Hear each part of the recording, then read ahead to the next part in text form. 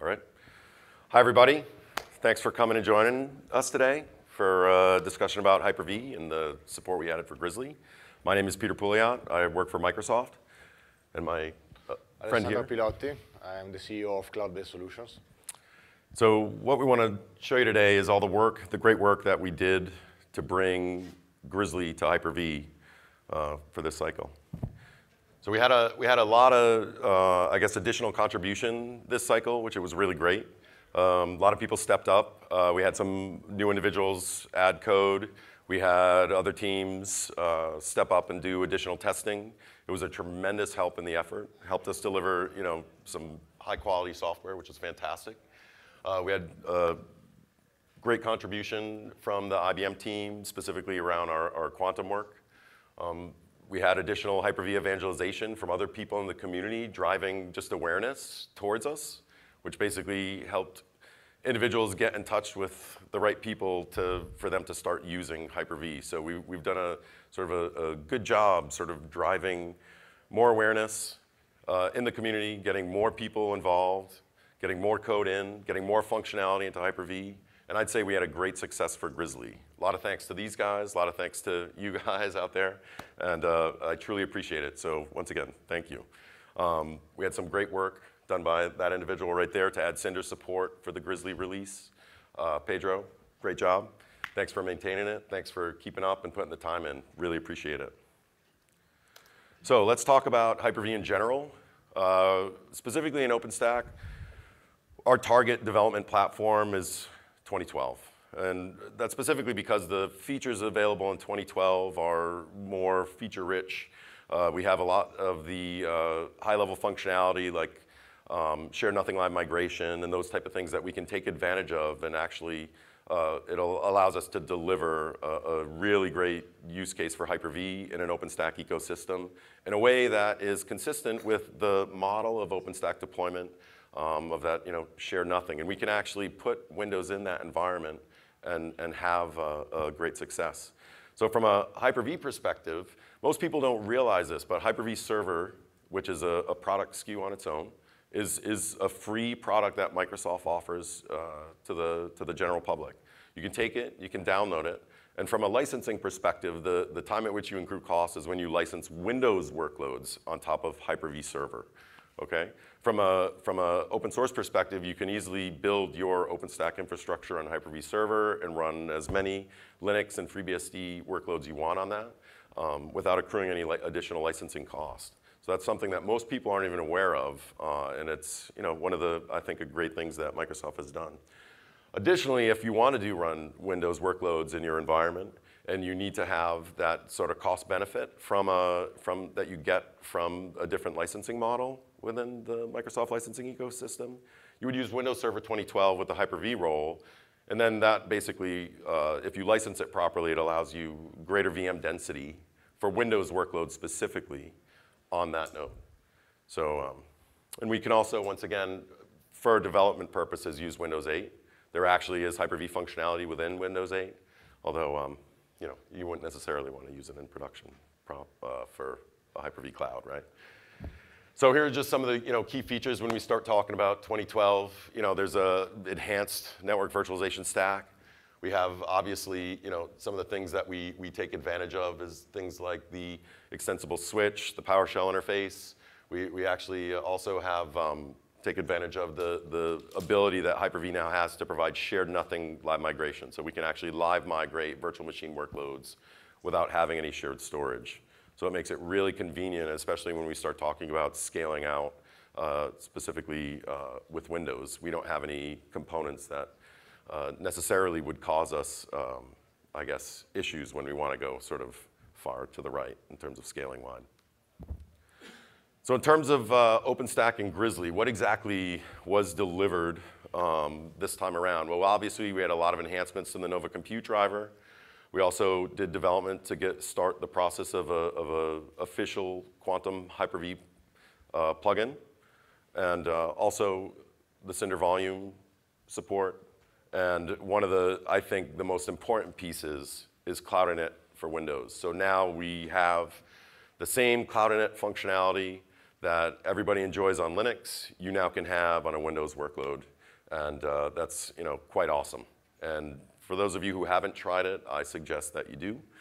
We actually got some great discussion this week, and I bet you're going to start seeing it in a lot of public clouds from people around here. So it's a lot of great work coming out of the community, and just a really successful release for us.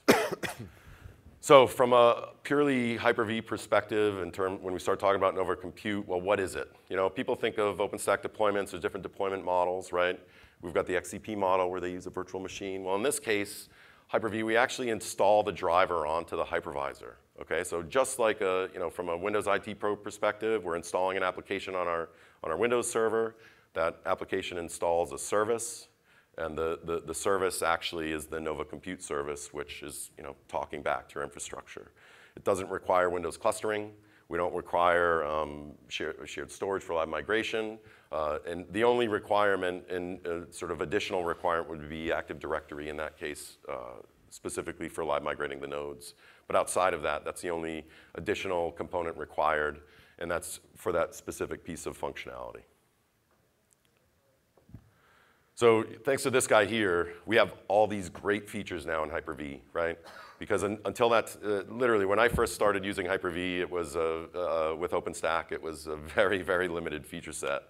And today, I'm actually really proud to say we're pretty much feature complete with KVM from a hypervisor functionality perspective, right? So that means you, tomorrow, can deploy Hyper-V in your OpenStack cloud and start using it for your Windows workloads immediately, right? So great job.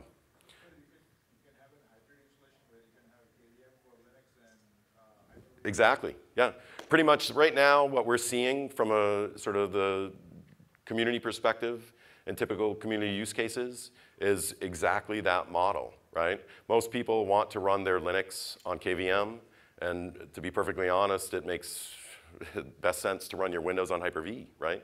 You get the cost-benefit analysis, the cost-benefit of that, and also, let's be honest, Windows is optimized to perform on Hyper-V.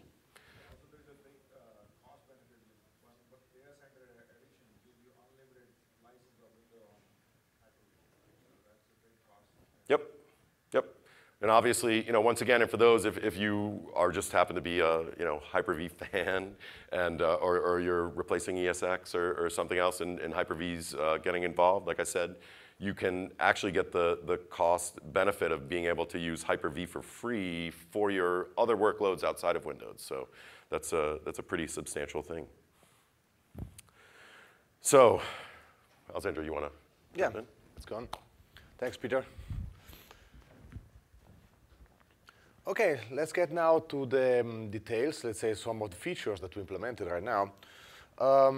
As you probably know, we introduced in Folsom the first version of this driver, okay? As you know, Hyper-V was not included in Essex. We got involved with the Folsom release. So in San Diego, at the previous summit, we presented our work, okay? That was just, let's say, probably 5% of what's available today. We did a huge amount of work in the last 6 months, okay? And how many people did try, actually, Hyper-V on Folsom? Okay, thank you. Thanks, Ian.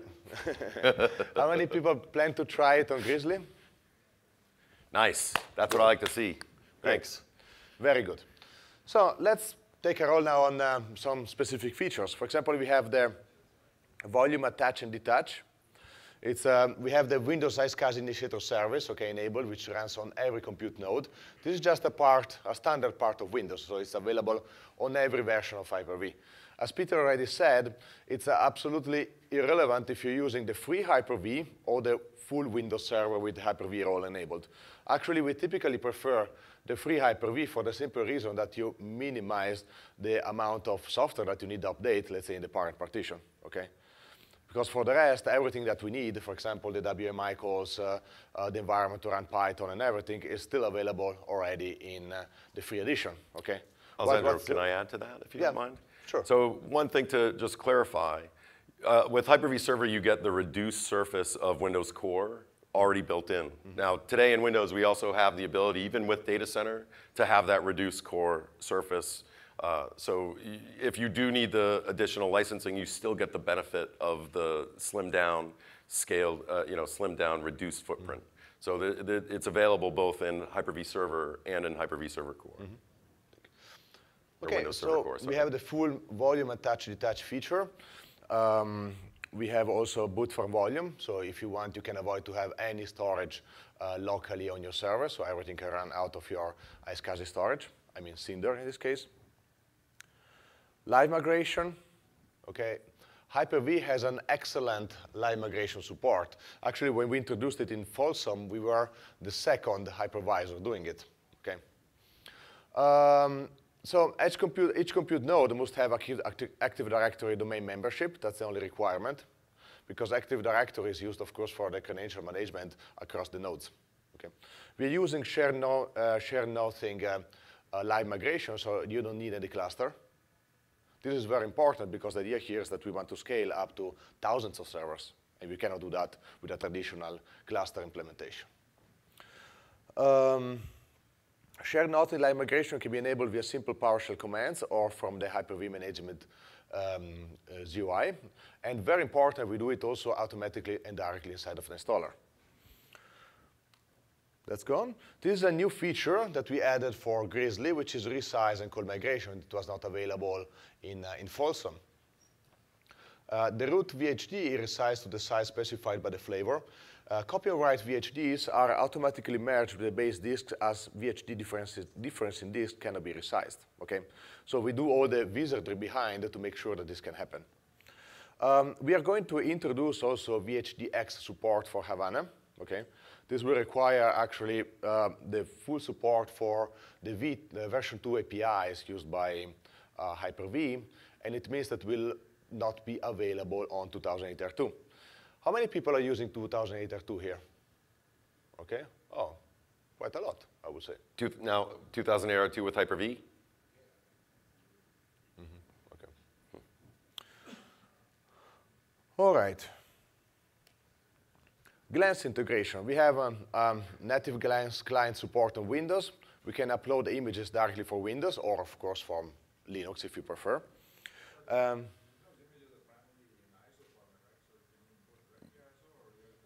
No, there's no ISO format. Yeah. It's a VHD. VHD, yeah. Yep. So Hyper-V uses VHDs. Like use a Q code 2 for KVM, for example, you can use VHD here. It's actually the same format used for XN, for example. Quantum. Quantum was one of the big deals here.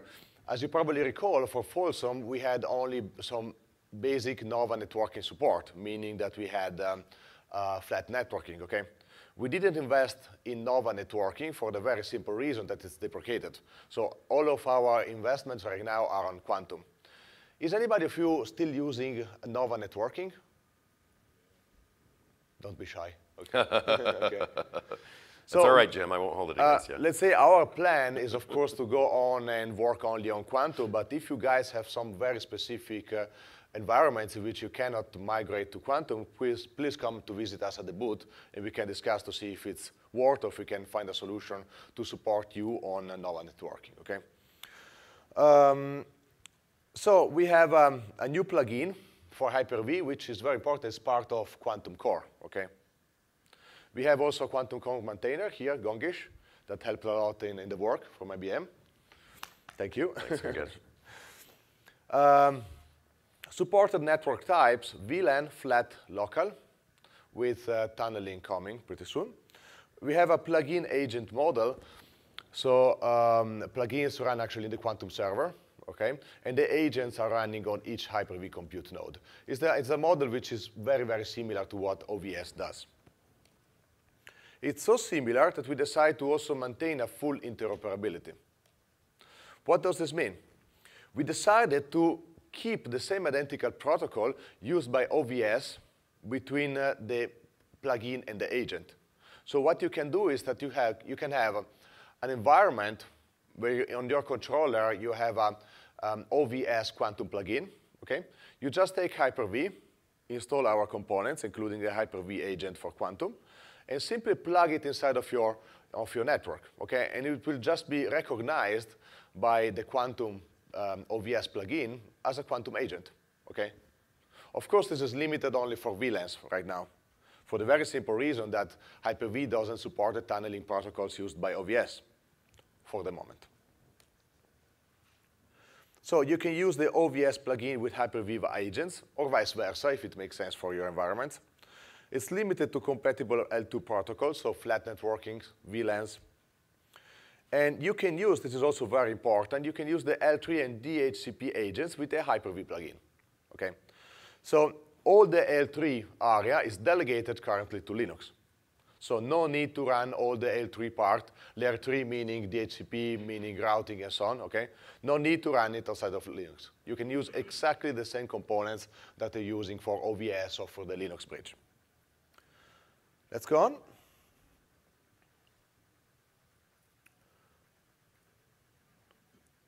Okay. Most people in the OpenStack world are not too familiar with the Windows world, okay? And not so many people in the Windows world are particularly familiar with the OpenStack or Linux world, okay? So we are sitting somewhere in the middle. Of course, we have a lot of experience in both areas. And we were thinking about what's the easiest way to provide a solution to deploy OpenStack, specifically Nova Compute and the Quantum part, on Hyper-V. So we decided to create an installer. This installer will create an independent Python environment to avoid any conflict with existing applications, okay? It will install and register all the required dependencies so that you don't have to get crazy with various pip install or packaging instruments and so on. It generates dynamically a NovaConf file, and of course also a quantum configuration file, based on the configuration that they are putting in the installer or in the unattended setup. Creates an Hyper-V external switch, if required by your environment, okay? So also here, you don't have to have any specific knowledge about Hyper-V. The installer will take care of everything for you. It registers, of course, Nova Compute as a service and starts it. So this is very important because Nova Compute will be seen by Windows as an absolutely normal Windows service, okay? You will just start it and stop it like every other service in Windows. Inside of it is actually a wrapper that we developed ad hoc for this, and that will spawn a Python environment that will contain all, of course, the Python code that you need to run, okay? So very simple, very useful, and of course, whenever you restart the host, it will automatically start also the Nova Compute, okay?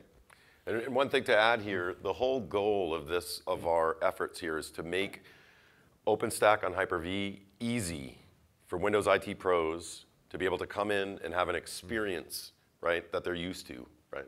While at the same time providing that same experience to Linux professionals who may want to dig down deep and get nitty-gritty in the code, you can still do that. However, from a strictly Windows, I guess, perspective, you won't notice any difference from installing this as you would from installing any other application. And from a service perspective, it's the same user experience that's delivered that you would expect on a Windows platform, okay? So is there like a blog or something, like an instruction set, how to do this with the Hyper-V? Yeah, if you go on our website, there is a blog post showing all the every single screenshot, every single instruction. I will do a demo also right now about how to install it. And please contact us, of course, if you have more questions. Okay, so other features, it enables and configures the Hyper-V live migration, if you need it, of course, okay? This will require, of course, domain membership. But it will avoid the need for you to go on the Hyper-V, to use the Hyper-V configuration tools, understand how they works and so on. It will be very, very easy. It's just about enable it, set the username, and go. We take care of all the complexities behind. Another important thing is that it can be executed fully unattended and automated, okay? So most people are using nowadays Chef, Puppet, or old school group policies, and so on, okay? Especially if you want to deploy a consistent number of servers, okay? For sure you don't want to stay there and go through the graphical user interface and press next, next, next all the time, okay? You want for sure to have a solution in which you can just deploy it in a completely automatic and unattended way. Our solution consists to use the MSI tools, the installer tools provided by by Windows. Okay, here is an example. Don't get scared by the syntax. It's very easy. I will attest it's about 32, I think, configuration options that you actually have available from the actual installer. What you're specifying is, for example, the glance host, the glance port, rabbit, I don't know, the instance path, the switch that you want to create, specific features for the Nova configuration file and so on, passwords, quantum configuration and so on. All the stuff that you read, that you see inside of the graphical user interface is available here, okay? It's not difficult. It's everything very well documented on our website, okay? It's just about creating one single script and run it. At this point, you can just spawn it as a process in Puppet, in Chef, group policies, whatever you want, okay? No need for user interaction at all. And you have, of course, also perfect error control because of the logging feature provided by the MSI installers. So here is how it looks like. Of course, we're going to have a demo pretty soon. Okay, so typical MSI features. Here, this is a screen where you're going to create a new external virtual switch, okay? Behind, during the install phase, you will have a lot of code that will automatically interact with the hypervisor, specifically with the WMI interfaces. This is one of the things that we like. A user from a very, very well-known company in the industry wrote on our blog, "Well done, thanks. I wish the install on Linux was as easy." Any Microsoft folks, additionally, please write that down. Okay.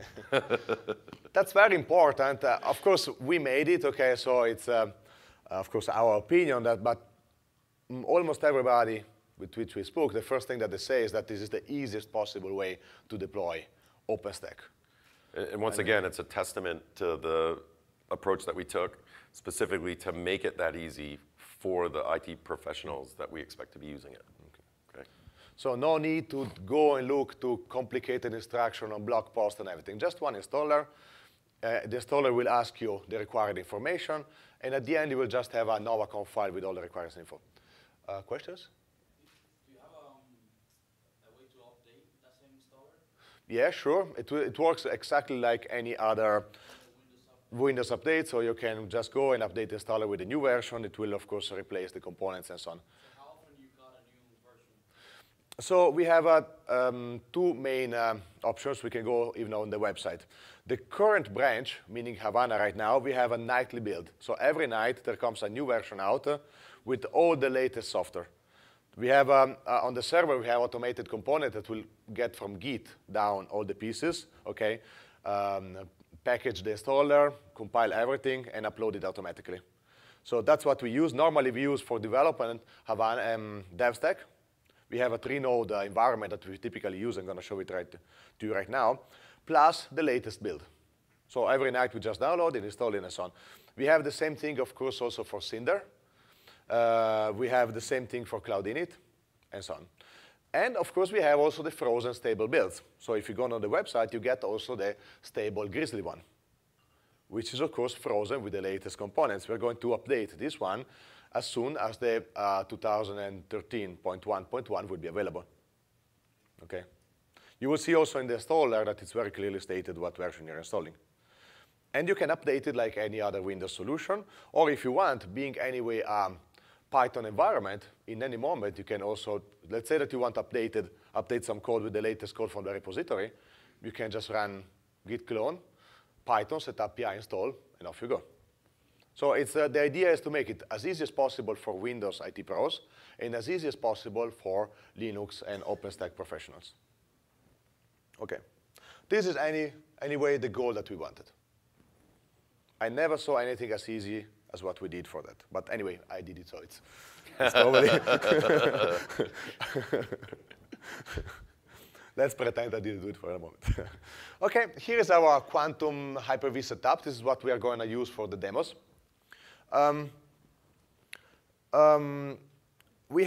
This is very similar to the typical environment that we expect that people are using in production and actually what our customers are using.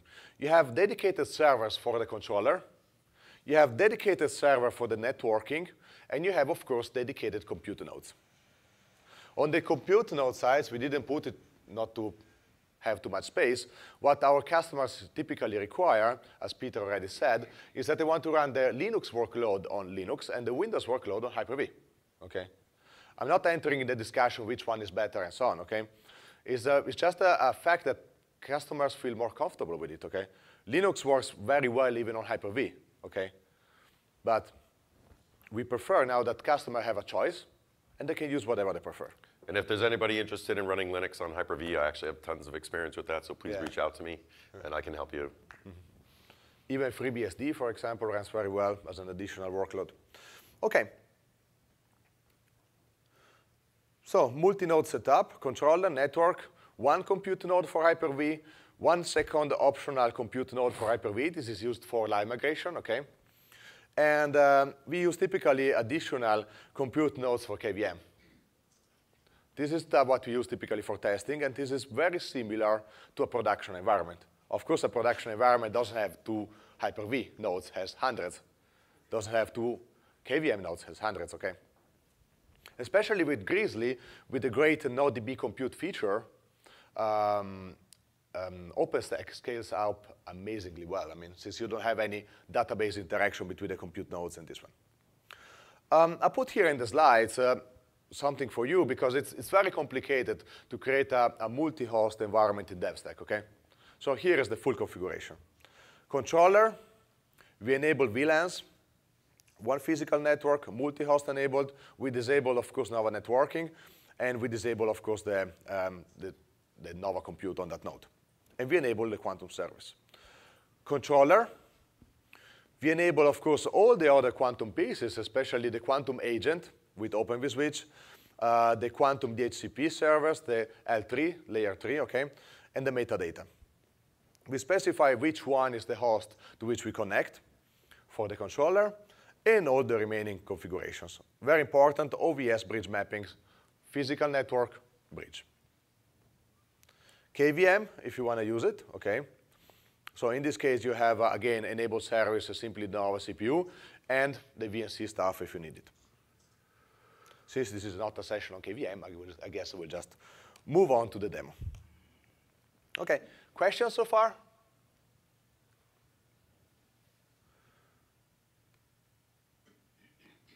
Okay, very well. So all this stuff is running now on my laptop. So I'm trying to defy the laws of the Murphy's law, which is the famous rule on never run a live network, and the second one is never run everything on your laptop.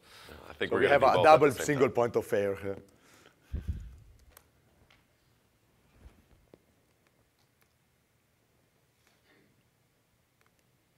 Okay, let me see if we can get full screen even here.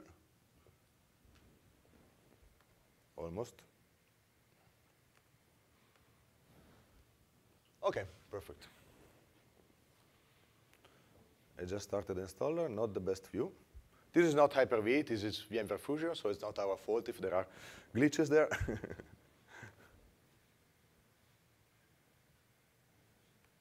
Looks like he doesn't like it.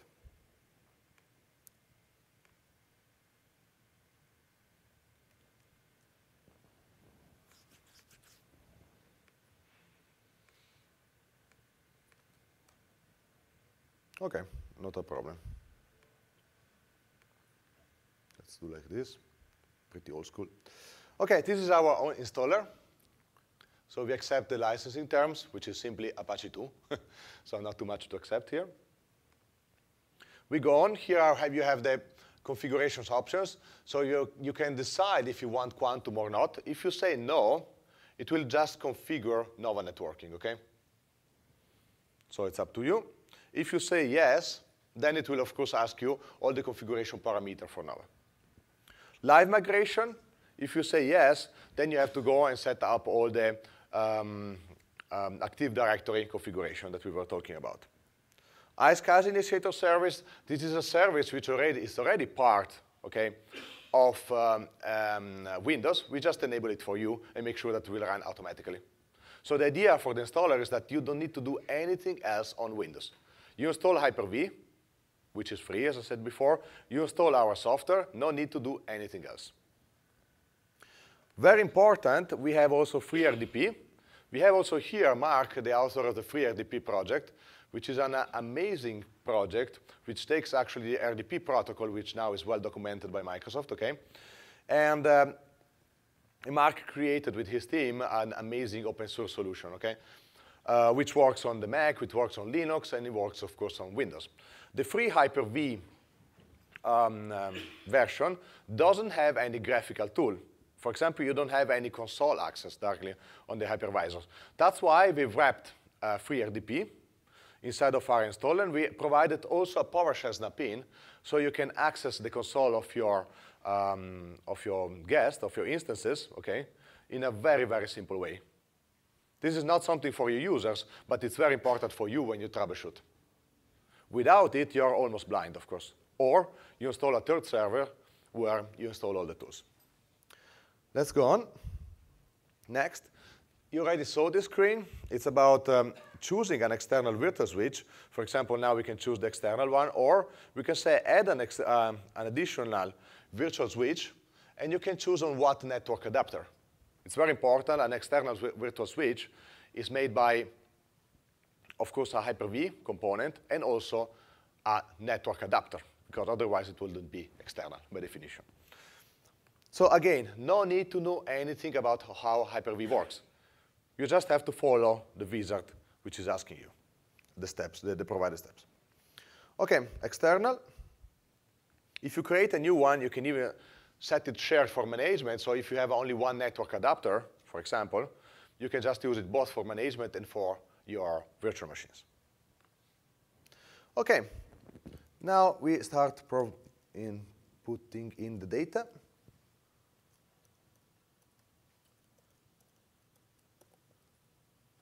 So this is going to be our controller, so the Glance API host. Okay. Port is the default. We support Rabbit or Cupid. Okay. Anybody using Cupid here? Okay. We got a lot of requests, so we ended up adding it inside of the installer. So either Rabbit or Cupid, you just specify the host, you specify the port. You have a user, password. Here we have the instance path, which is actually where you're going to set all your instances, OK? Next, quantum configuration. So we have the quantum host. We have a service. We have the username, admin username. Our super secure password was meant to go here. You didn't see anything.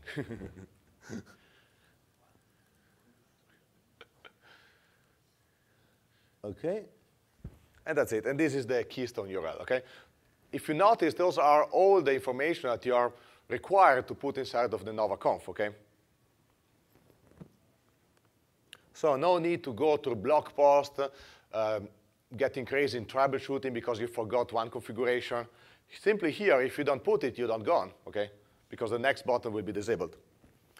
OK, so more information. For example, if you want to enable logging, if you want to use copyright, if you want always to touch the config drive, if you want to inject the config drive password, if you want to have verbose logging.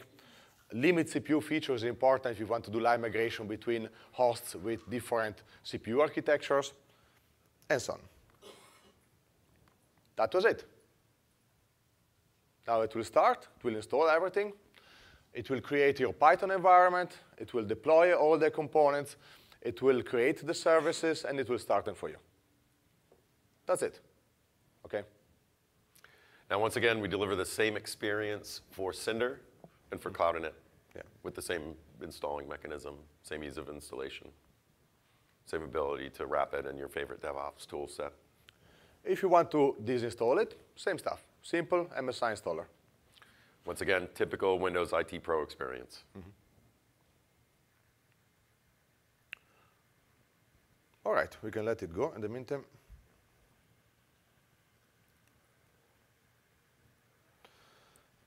We have, of course, another machine here, already set up. Let me see. There are some issues with the projector, but we can solve them right away. OK, here it's already installed. Everything is running the same host. Here's, for example, the log file, okay, with all the information. So it's everything very, very friendly.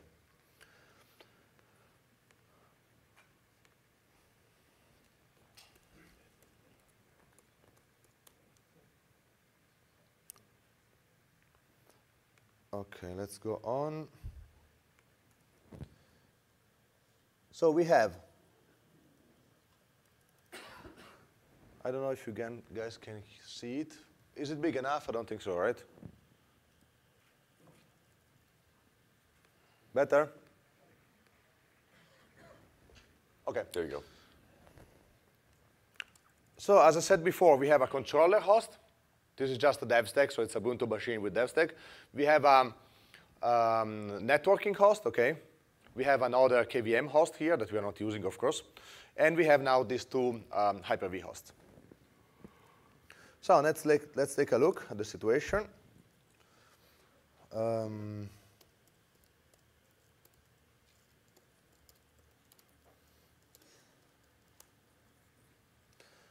Looks good.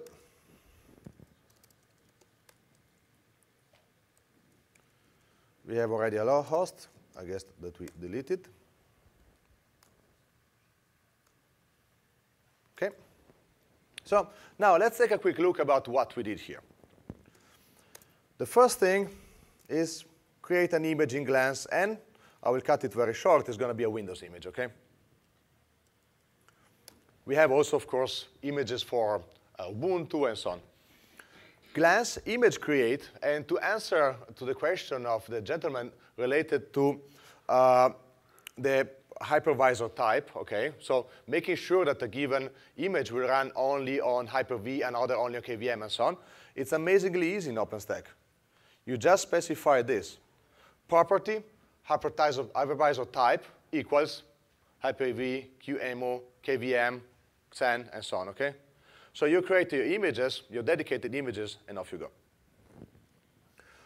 The name of the image, container format bare, disk format VHD, okay? And this is just the VHD file that I get from another partition, okay? That's it.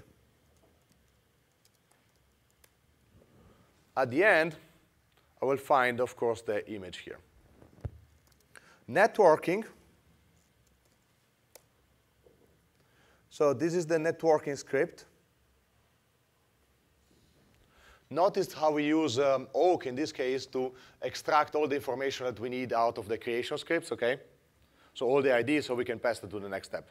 So basically, we create a network, we create a subnetwork, we create a second network, this type flat with a related subnetwork. We create a router. We add the two interfaces to the router, okay? I don't know how familiar you guys are with Quantum. Quantum, it's a beautiful beast. I mean, it's incredible. It's very powerful, but of course, it requires a lot of knowledge to be configured properly, okay? So all this stuff will be in blog posts on our website. Okay, we create an external interface, an external network in this case, and we just connect it to the same router, setting a gateway, okay?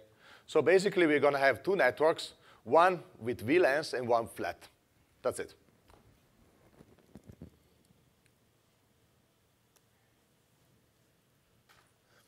OK, time for a boot.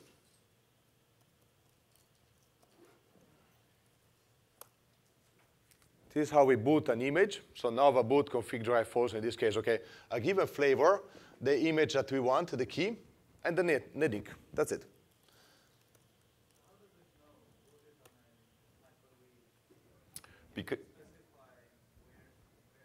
Well, we specified when we created the image, right? When we added the disk image to Glance, we specified the hypervisor type. So now it knows that it can't deploy that specific image on anything but Hyper-V.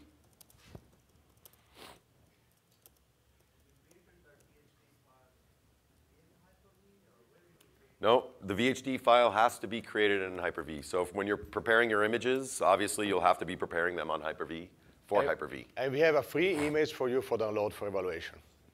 We'll talk a little more about that in a minute.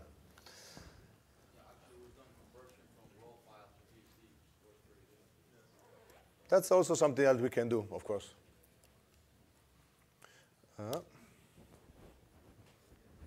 OK, it's going up. It's building, it's building, it's building. Take a bit, of course, to get up. Okay. Yeah, we can just ignore his part.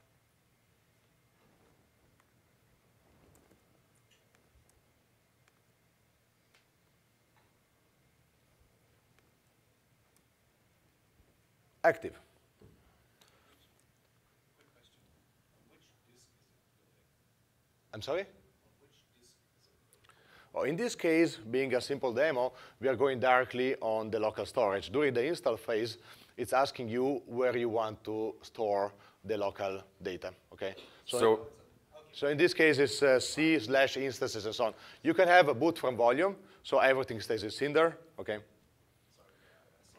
Yeah, it's basically, you define that in your initial setup or in the nova.conf. Okay. So now, as I can Alessandro. take a look here, get VM will show me that there is a running VM called instance and so on. And look at this. I can do simply like this.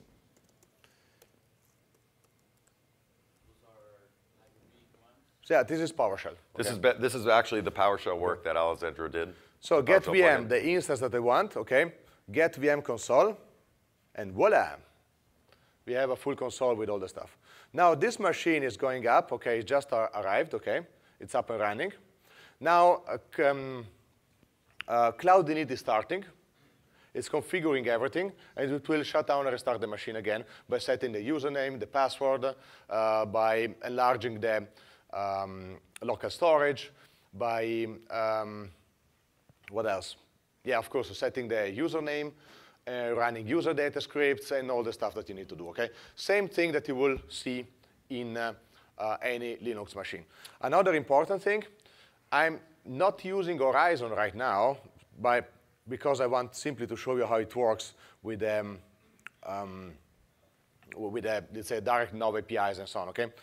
This thing here, for example, is not meant to replace the dashboard inside of Horizon, okay? It's simply a troubleshooting tool that you need, you can need, of course, to see what's going on. Okay.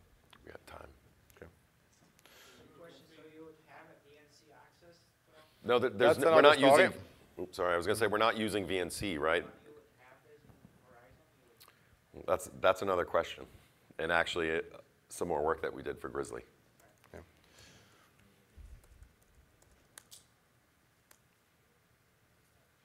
Okay, very quickly. So in this case, did you use config drive to pass the data? We are using both config drive and the metadata service. So because of time, I Yeah. want to talk about a couple things actually, go. specifically about this instance. Because this is actually a very special moment, and there was a lot of work done that actually amazed me. Okay, and I have to thank that gentleman over there for that work specifically. So what Alessandro's company is sort of the first to be able to do is to offer a Windows cloud image for you to take and test in your OpenStack environment, specifically fully baked, fully sysprepped, fully ready to go and into your Glance environment and deploy onto your OpenStack infrastructure, okay? And Microsoft graciously, through their legal department, was able to create a license that allows you to do that in a 180-day eval environment, okay? So at least now you can take and you can test this stuff. You can test Cloudinit on Windows. You can see how well it works on Hyper-V in an OpenStack environment. And you can actually not have to create the image yourself. Very important, you have the images ready-made for Hyper-V, for KVM, and for Xen Server. You just download it, put them in Glance, off you go. That's it. It's an evaluation copy, so take care of this. And Microsoft entitled us to do this only for testing OpenStack servers, okay? Only from a strictly technical perspective, and only technical perspective, if you put in the user data script the DS command, okay, the one that you see here, you can specify your product key. And by the fact that you are accepting a new EULA, a new end-user license agreement, okay, you get the license agreement for the production Windows, okay? From that moment on, you are no more in evaluation mode. You are in full production mode, to say so. But be very careful because this image is provided only for testing, okay? Important part, the image comes with all the drivers and tools. So Virtual.io, Xen server tools, Cloudbase init, which is our Windows clone init. The image is sys-prepped, okay? So you can generalize it directly. There is nothing that you need to do. Just take it, put it there, go. The image is as small as possible, small as in Windows terms, of course, okay? Meaning that it's a 6.8 gigabytes. Let's say that zeros is a little bit smaller. 1 or 2 dimensions, I think. But it's, so for example, Microsoft recommends to have 32 gigabytes. Okay, we made it at 16. So you can anyway create a flavor and deploy with 32, and Cloudinit will automatically enlarge the partition to get to 32.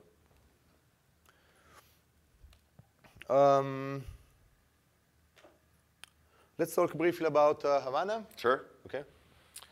So some of the things that we are looking to address in Havana, and what I'm going to say is probably the first one that we need to address is the migration from the WMI v1 namespace that was originally coded by cloud.com. In order for us to support a future version of Windows, we're going to have to move to the WMI v2 namespace. So that's one of our sort of key things to address in the upcoming Havana release. Additionally, we want to add VHD support, VHDX support, and obviously there's going to be features that are now going to be available to us once we move to the new WMI version, right? And we want to be able to start taking advantage of those. So the other key piece is obviously Ceilometer. Now that it's becoming a baked, important sort of feature of OpenStack or component of OpenStack, we want to make sure that we can pull metering data out of Hyper-V as well for those people who are going to be using Ceilometer. So that's another area we'd like to address. And obviously, you know, the other additional areas, I know our friends at CERN have specific problems around Active Directory and Keystone scalability, and that's an area we'd like to help them address as well. So if any of you have additional things that you would like to see come into Hyper-V, please join us in the design session later on today, and we'd love to hear your input. We have an additional demo for free RDP. Excellent. Case. Do you have questions so far, features that you would like to see? Actually, we should just briefly touch on that before we let everybody go. The one other component that we weren't able to show you right now because of time constraints is a free RDP gateway. And that gateway actually will provide access through Keystone, through the Horizon to the guests seamlessly. Yeah, Tavi has a demo with it right now. Yep. And please stop by the Cloudbase Solutions and booth very to check it out. important, we have a design session today, okay? We will show part of this stuff and discuss about the rest. Just a second, you had a question? Yeah. I have 2 questions about live migration.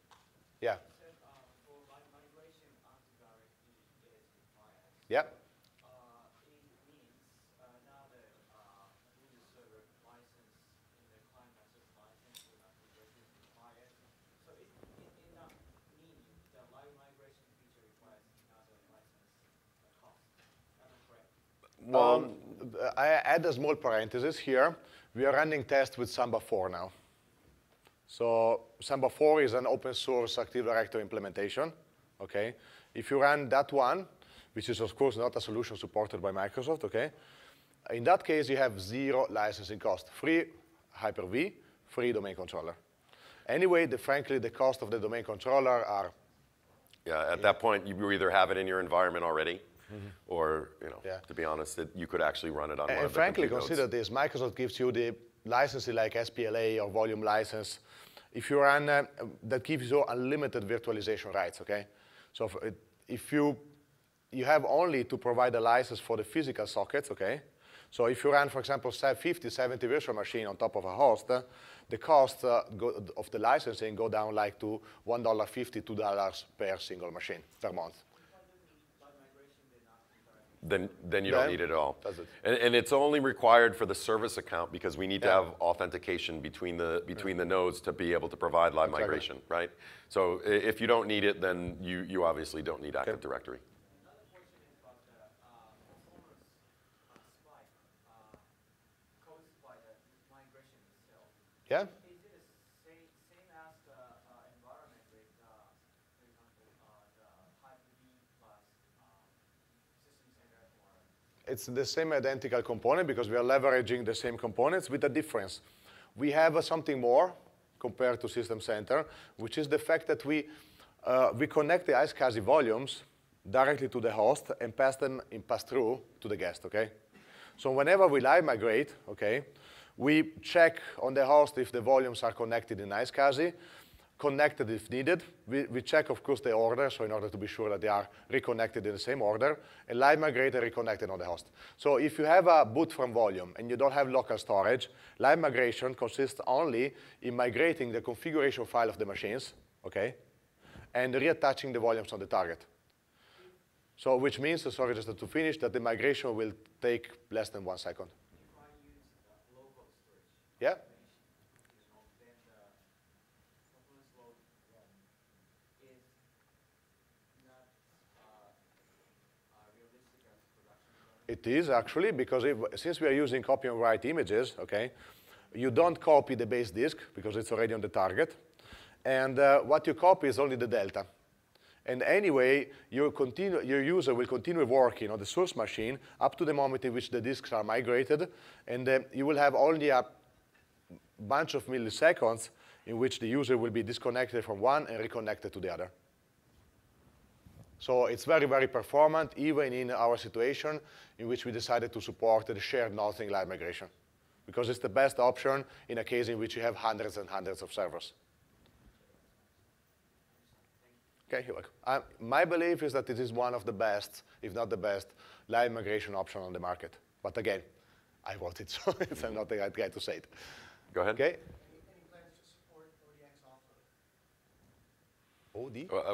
I'm not. ODX offload, it was a feature that was missed in the MMSP1. It's supposed to assist with the creation of multiple images of the same type. Like say you're copying 7 gigabytes of data from Nova repository to your Nova compute host, and then you want to spawn 500 instances off of it. Yeah. ODX offload would assist you with spawning those 500 instance files out onto your storage for ephemeral storage. Uh-huh. Any plans to implement that? I think we should discuss a little bit more Yeah, about yeah, this. definitely. Please stop by, because Yeah, if I got it right, we cache locally all the base disk images from Glance, okay? And when we spawn, we don't need to do that. So for example, now when you saw I was spawning a machine, it took only 2-3 seconds, but in reality, there were 8 gigabytes of machine there. So they were simply there because a previously spawned machine cached locally the image copy. So I don't know if this is related to what we are talking about, but please stop a second and I will gladly talk with you. Yep? The design session you mentioned, Yeah. at what time is it? I think it's like 4. 4, yeah. So. So in that, in Havana you said Active Directory keystone scalability. What exactly do you mean by that? In Active Directory, the current version has some very big scalability issues that came out in cases, for example, like in CERN, okay, in which they have thousands and thousands of users. So anytime that you need to check a user identity and so on, it will repeat the same identical query against the entire Active Directory branch. That's not a limit of Active Directory, that's a limit of how LDAP is implemented currently in Keystone. There is a session, I believe, today about Keystone in which we are going to address exactly this specific issue. And then we are going to implement it safely for Active Directory afterwards. And so your installer that you demonstrated, is that like a paid product or is it like a download and try it out? No, it's free, absolutely free. You can go on our website, download it, and use it. Completely free, supported, and so on. Okay, more questions? Okay, guess that we are running out of time. Well, thanks, Okay, everybody. thanks a lot for coming.